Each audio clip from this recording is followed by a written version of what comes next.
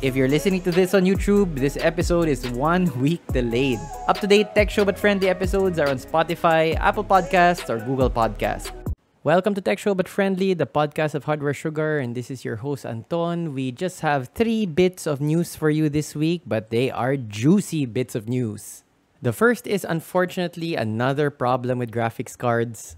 This time from Gigabyte, where there are reports that the PCB of 30 series cards, that's confirmed, and some unconfirmed reports from 40 series cards, all Gigabyte, the PCBs have cracked. So Louis Rossmann, a famous tech YouTuber, is credited for bringing this to public attention, quickly followed by Jay's 2 cents. And the problem seems to lie in the unconventional design of Gigabyte's PCB, where the latch of the motherboard hooks on to the graphics card. It's in a slightly different place from the standard configuration. And so this odd placement may cause stress on the card, especially with modern cards which do get quite heavy. And the only thing that's holding that in without a GPU support bracket would be the PCIe latch and the screws at the back of the card, the ones connecting them, screwing them into the plate of the case. So once a PCB cracks, the PCIe lanes are destroyed, basically killing the card. Now, good news, this is repairable.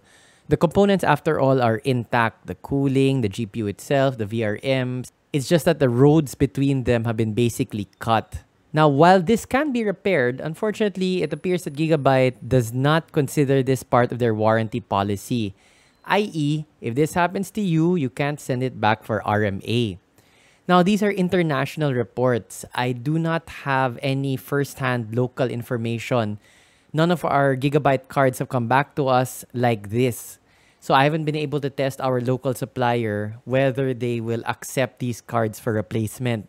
We have noted in the past that the reliability of Gigabyte cards is not that great. We have a whole video breaking down the statistics on how many components we RMA from each brand, not just for GPUs, but for CPUs, storage, RAM, PSUs, etc. And just to recap those findings, Gigabyte scores significantly poorer compared to other brands such as MSI, at least based on our first-hand experience. Moving on to more news which might make you outraged. Apparently, Lian Li, the Taiwanese-based case manufacturer, is in hot water for using the Taiwanese flag on their website. In the language selector portion of their website, they place a Taiwanese flag beside one option, beside one Chinese option. And this was enough to trigger the so-called keyboard warriors of China. So apparently they've been harassing online Lian Li. Famous, of course, for their very distinctive cases like the O11 design. Lian Li has apologized, although the offended Chinese users, and God knows if they're even customers of Lian Li, have noted that the apology was only posted to Chinese social media. So apparently they wanted a blanket apology or an all Lian Li channels apology. So not to wade into those waters, I mean, Taiwan, China, that is a sore spot for a lot of people for a variety of reasons. Although I do think it's kind of silly that a Taiwanese-based company can't even use their own flag on their own website.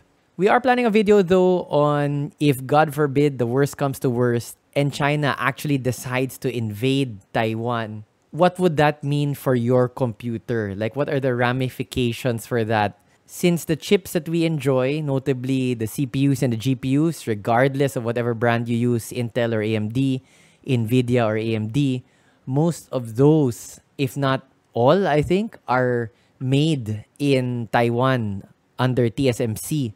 Because only TSMC has the equipment and know-how to make these really small chips. Now, TSMC does have different factories scattered around the world, but it's not clear to me, I still need to research for the video, which of those locations are actually capable of producing these very small high-end chips. As far as I know, the bulk, if not all of the production, occurs in Taiwan. So much so that the US has gone on record as saying that if it looks like they're going to lose Taiwan, like they can't defend it for whatever reason, the plan is to burn down the TSMC factories or the TSMC fabrication factories.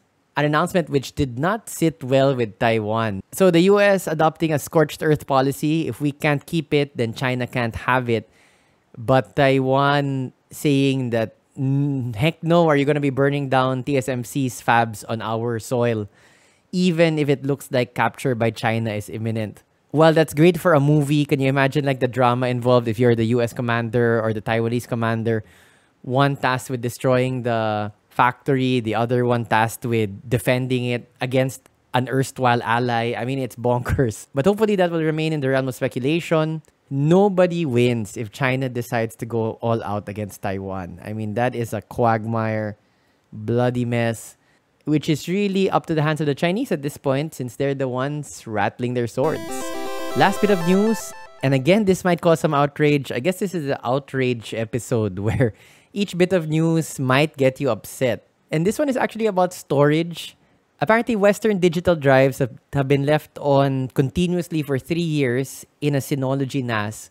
Will deliver an update to the Synology's disk station manager, but based on the data accumulated by the WD drive. So this is basically a message from WD. If you've been on for longer than 3 years, then the drives will inform you that the drive has accumulated a large number of power on hours the entire life of the drive. Please consider to replace the drive soon. And what's angered most users is that this message is a dumb message. Dumb in the sense that it's not based on any kind of data, except that it's been running for 3 years. So it's an irrelevant data point. You could be running for 3 years and you could still have 10 years of life ahead of you. The whole point of having actionable data is that the data is grounded on findings about the drive itself rather than very basic things like how long has this drive been on. What's angered most users is that this seems like a very blatant strategy of making something forcibly obsolete. When there's nothing wrong with the particular hardware, it's just that, oh, it might be a little old and you might want to buy a new one. Moreover, this does have real consequences for using the drives inside Synology. As pointed out by a Synology spokesperson, only drives with a healthy status, i.e. not these WD drives that give off a warning after 3 years, only drives with a healthy status can be used to repair or expand the storage pool. Now, to be fair, you can choose to disregard the warning, basically clear the warning, disable the analytics of WD, and then proceed to use these drives like normal. But then, you lose track of the analytics that WD's proprietary software is supposed to be collecting.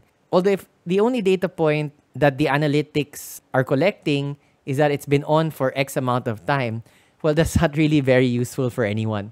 I do have a WD purple drive right now and I use it for data storage. WD red is supposed to be their line for NAS. WD purple is supposed to be for CCTV, so you're not really supposed to be using it for data storage. Or rather, you're supposed to use it for low-quality data storage. But basically, all of our YouTube stuff, all of the video files that I have are on the WD Purple. I think it's been about 2 years, and so far, no problems. I mean, it does sometimes take a bit long to read, depending on the file that I'm trying to fetch. But other than that, no problems so far. It would be pretty annoying, though, if I had a WD red, and that error message, error in air quotes, just showed up just based on the fact that it's been running for 3 years straight. And those are all the outrage news for this week. Hopefully, we'll have better news next week. If you're listening to this on Friday, June 16, when this episode dropped, please do check out as well our new video on YouTube, 10 PC building tips for any experience level. Heck, regardless of when you're listening to this, please do check out that video or whatever new content we have on our channel. As always, thanks for lending me your ear and see you next week. Paminsan may nagtatanong kung may kilala ba kaming computer shop na trusted, yung hindi ka lolokohin. Actually, meron. Kami.